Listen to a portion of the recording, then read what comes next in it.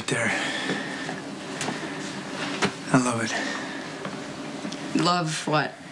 You. What you're wearing, the way the sunlight's hitting your hair, the fact that you brought me a gift. Can I move now? Yes. Okay.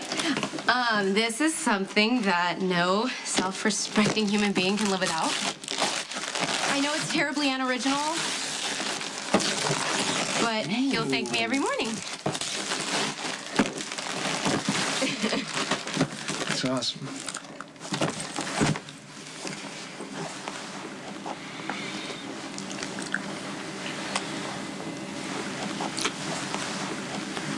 Thank you. Wow.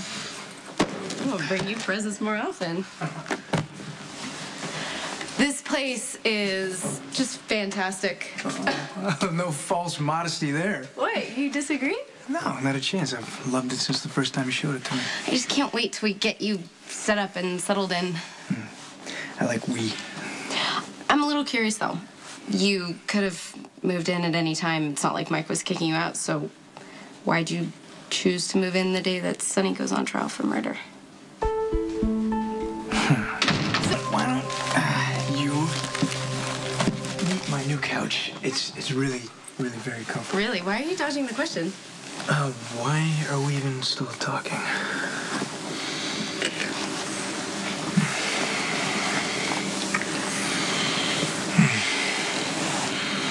What do you think? Do we dare? When's your furniture coming? Don't answer that. When we start to get busy. How much do you want to bet? Well, then we better hurry up and get busy. Wait, you were really working overtime, ignoring Sonny's trial. Well, who cares about the trial? They'll call me when I'm needed to be a witness, and that probably won't happen for days. Yeah, but you've worked this case for so long, and now is the big payoff. Aren't you a little bit curious? I'm actually a lot more curious to see what you look like naked.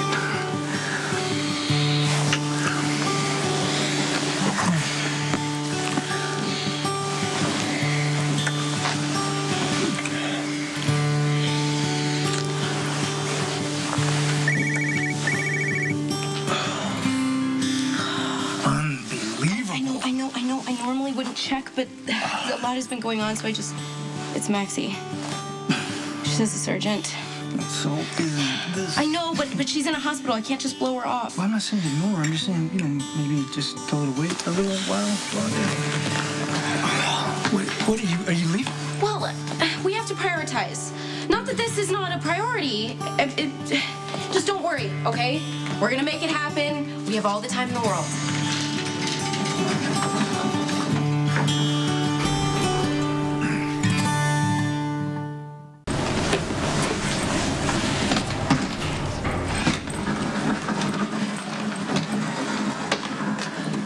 Hey. You proud of me for calling first? Yeah, you did good, Ma. Keep it up. Thanks for letting me come over. I really like the place. It's great. It really suits you. Here. Thanks. We think so, too. And that would be you and Lulu? Yeah. She, helped me find the place. Well, she must really know you. I think even your furniture from Brooklyn's gonna fit right in here. You're my baby. All grown up. Job. Great new place, a great girl. Where did all the time go? All right. Don't get all sentimental. You might catch me in a weak moment. What's the matter? Look, as long as you understand that what I'm about to say doesn't mean that I'm not still mad at you. Okay. You made me crazy. I mean, you redefined the meaning of the word exasperated, but this whole assault that Christina's going through, seeing that, I just want you to know that I've appreciate just how awesome you are. Well, finally, you're here. Where have you been? But Dante's moved into his new place, so I was... Never mind any of that now. Just grab some. We have a lot of work to do. You can relax. Kate took the day off. Kate Howard. Yeah, she went somewhere with Coleman. I'm never going to understand that.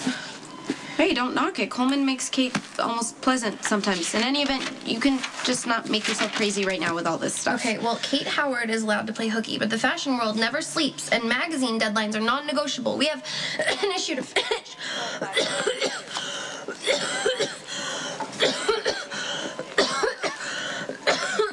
Maxie. Oh. Maximista? I must insist. No more work. No more talking. You're not getting enough air. Perhaps an oxygen mask? No. Spinelli, no mask. If the oxygen mask will help you. It's not gonna help, okay? It's giving up. It's admitting that something is inevitable. I'm not oblivious, you guys. I'm in my own body. I know I'm not getting any better. I know that I got my heart from BJ and it's a miracle that I'm alive, but that also makes me vulnerable. And every time I'm in the hospital could be my last. I choose not to dwell on it. Please, just let me.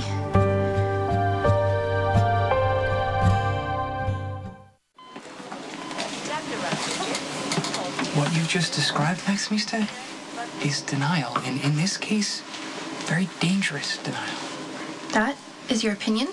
How I handle my health is my business. Okay, it's not just your business anymore. We're a team. And what affects one affects the other. And I'm not just going to stay passive and let you jeopardize or ignore your health. I'm going to go find Robin and inform her of this latest coughing episode and then let her medical expertise guide the way. Spinelli, don't you dare. This is not negotiable. I will not wear an oxygen mask. Maxie.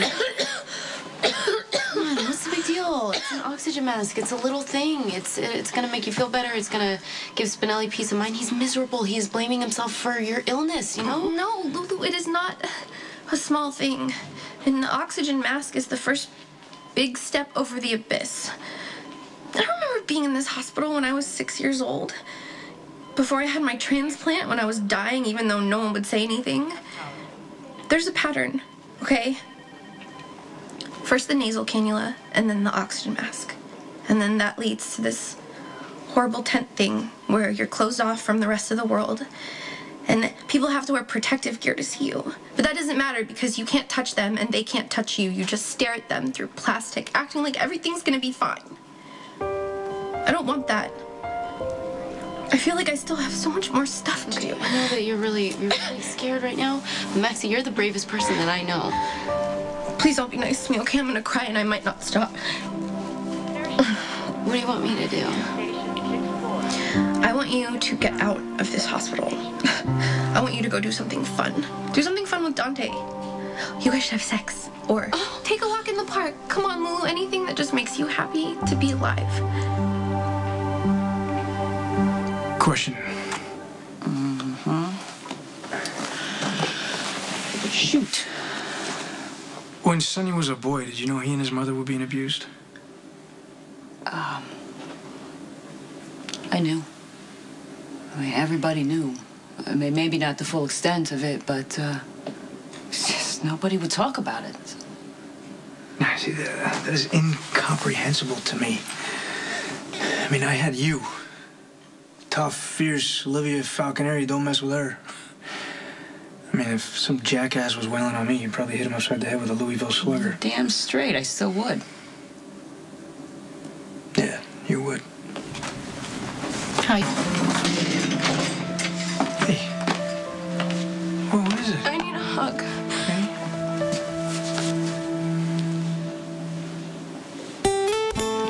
I'm really scared. Why? Because Maxie's in really bad shape, and I don't think that I didn't grasp it before, but there's no such thing as a minor infection. She's basically living with a death sentence over her head. Her heart could give out at any time, and she rejected transplant. She could die. You know, I had no idea. Maxie makes a lot of mistakes, and she's reckless, and she's impulsive. But she's living large. She is putting her faulty heart on the line and going after what she wants, and I think that I could learn a lesson. Look, we all could, right?